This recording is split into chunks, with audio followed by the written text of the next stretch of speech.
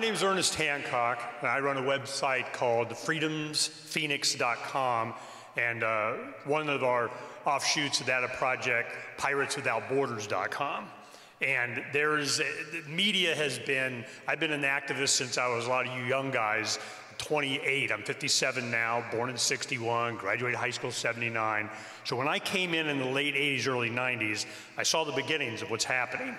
And I could tell, and I was waiting for him. Luke Rudkowski, We Are Change, with someone that could have the voice of the people that knew there was a problem, but they didn't have quite a beat on what it was. Well, I've been a big fan of Luke, and I'm going to turn it to Luke Rudkowski from We Are Change to tell us where we are now in being able to get the message out. What message? Leave me aloneism. All we want is to be able to freely express ourselves, be able to take care of ourselves, be left alone to do what we want. And that was the promise. That's why my radio show, Declare Your Independence with Ernest Hancock, is the Declaration of Independence had a big impact on me.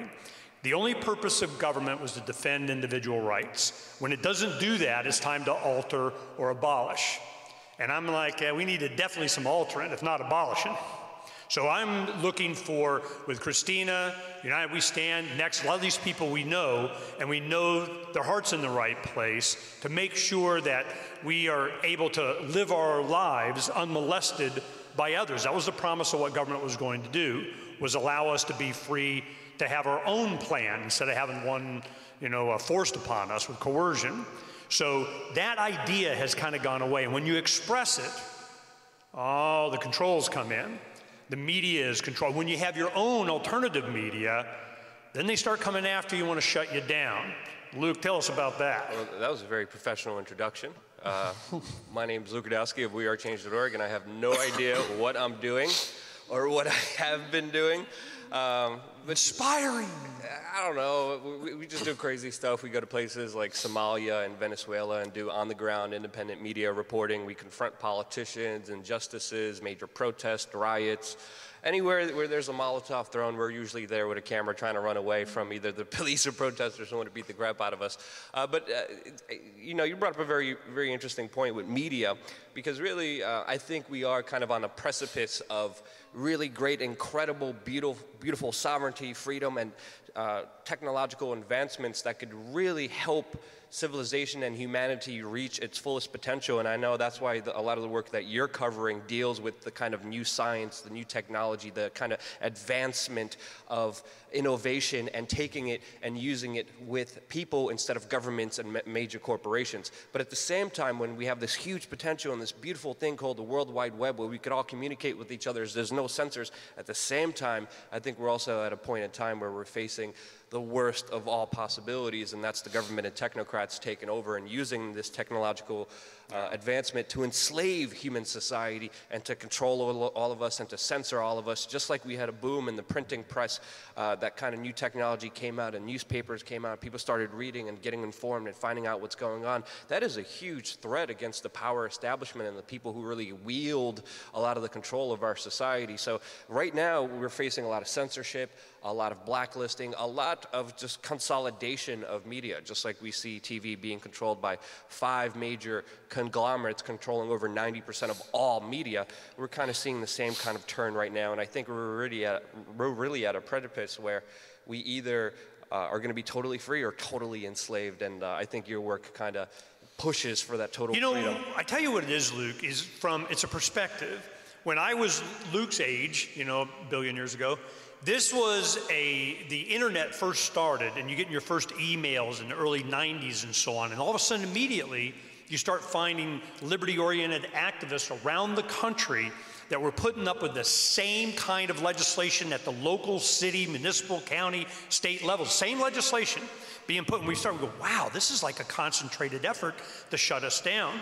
Well, that was the beginning of the BBSs, the bulletin boards. You'd into somebody's server in their back room or something, and you would communicate. You would upload your emails, you'd download, and then you'd go off, because it cost per minute or something.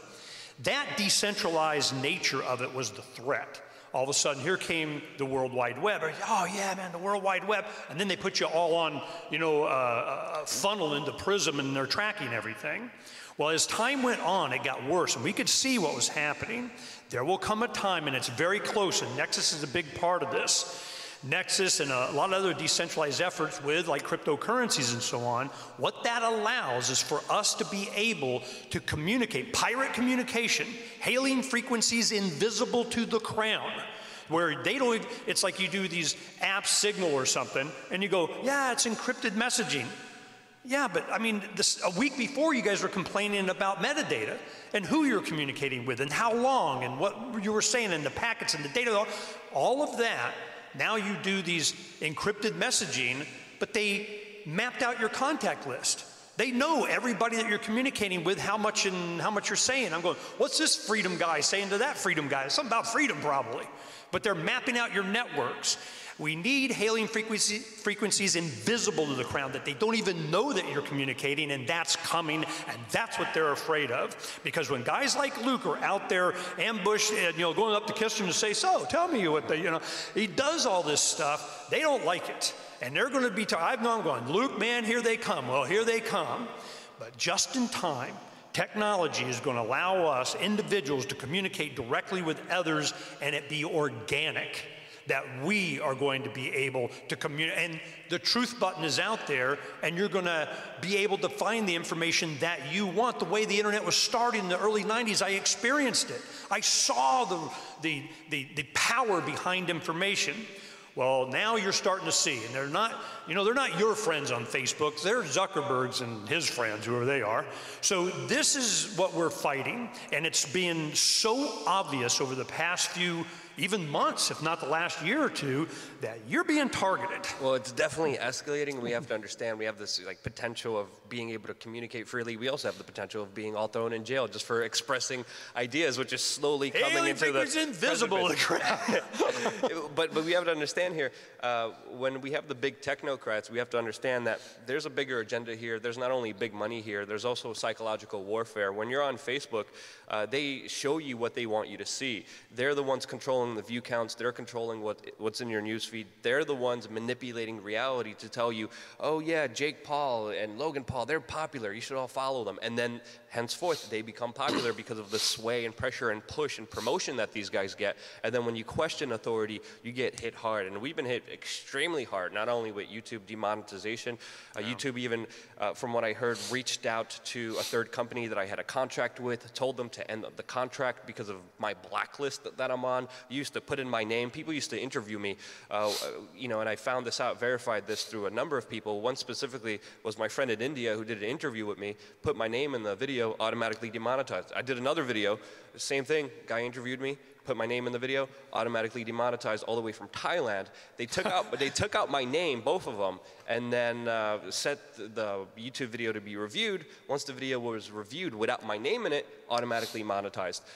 So that's there's one new thing you can comment on. Do you ever do live Facebook stuff? Well, yeah. So we do live on all formats. This is the one thing that I didn't know that just came to my attention. As you're live broadcasting on Facebook, people can set their emotions. Like not only I like this. Well, not only do I like it, in real time there's like a stock ticker at the bottom that you do emotional emoticons. Yep. And who wants that? Who wants to know how you feel live about someone speaking about it? If they're doing it right now, you're sitting in there going, ooh, we need data on that. Who wants this data?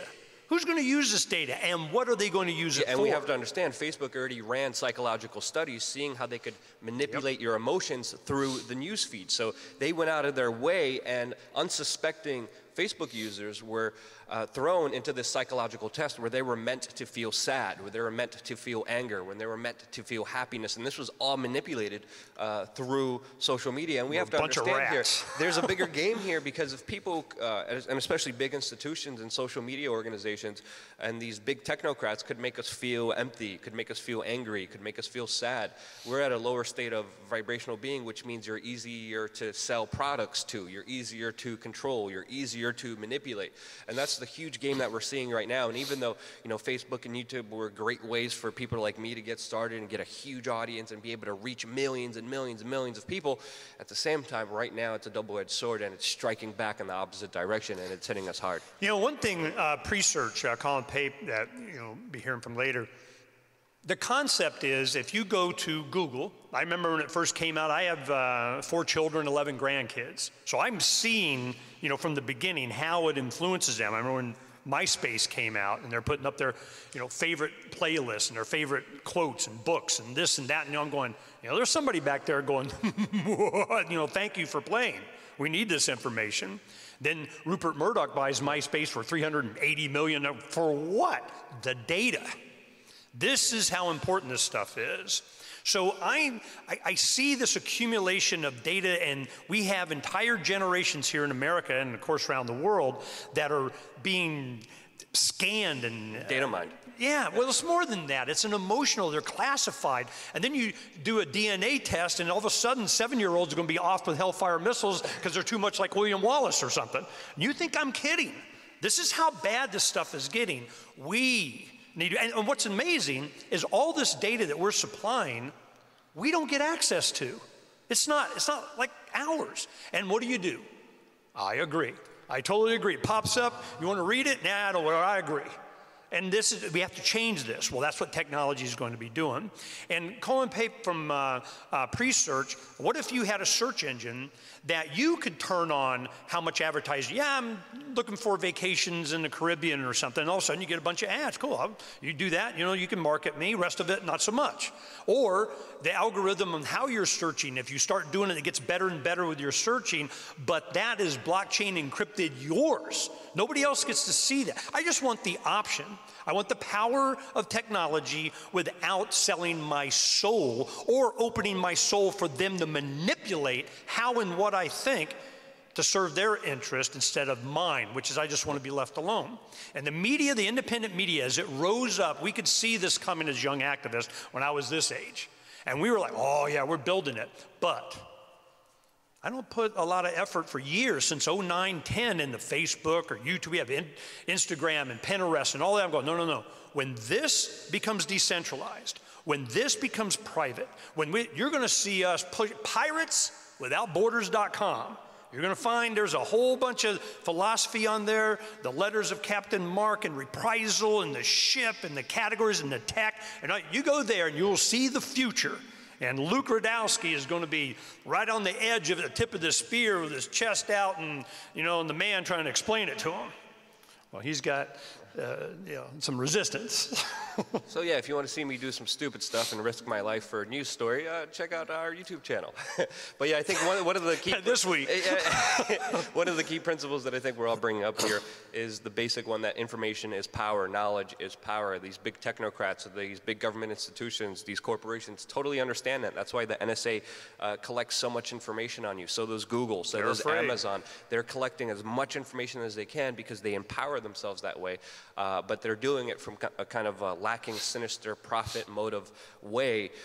And we have to understand we have to take that power back, and decentralization is key, not using Amazon, moving away from all these big technocratic platforms and supporting decentralized platforms is really going to be the key. If it's going to happen, I don't know. But if it doesn't, the future doesn't look so bright, to be honest. You know, that's one thing with Christina. I've been a big supporter of all her efforts for years because, you know, I was an election activist, and I ran for Secretary of State, you know, twice over the years, county recorder for the elections, you know, big emphasizing on accuracy. Well, I don't trust them. I don't trust the computers. I don't trust. But now the technology gives you to where, yeah, you can argue later whether democracy or voting, you think you can vote yourself free. You know, I mean, that's a whole nother discussion. But the first thing is it has to be accurate, has to be transparent, has to be open, has to be free and equal. And the thing is that if we don't at least attempt that, we can't even come to the decision of whether democracy is even a method or works. Or we have to do that first. Christina has been working on that hard, and I'm like, you know, I want to help so we can get to the next discussion. Do we need a central plan for us? Be your own central plan. Agreed. All right, that's our time. Thank you.